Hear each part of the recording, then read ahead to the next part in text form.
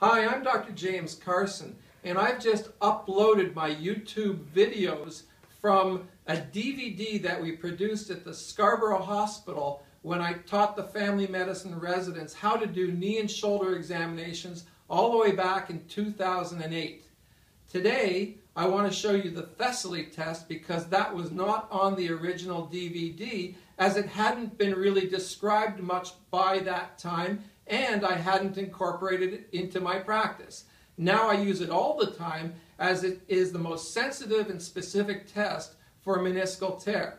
The original DVD was done because I did a core day lecture for the University of Toronto family medicine residents, and they told me that they liked the lecture but couldn't see the knee examination very well. So that's why we've got these YouTube videos that show you my knee and shoulder examinations.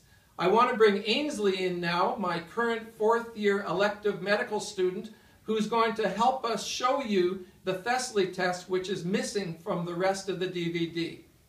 So come on in and grab my wrist tight and hold me really, really tight, tighter than you usually would do. And I'm going to show you right now, don't do this, but in a moment you'll lift up your foot and don't show me a hip range of motion like that. I actually want you to go down, twist to the cameraman, putting a torque on your knee, back up, down, twist to the fantastic Seneca College hockey rink that's in the background.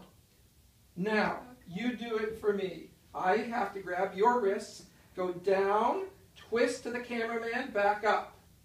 Down, twist to the hockey rink, and back up. And that's how you do the Thessaly test.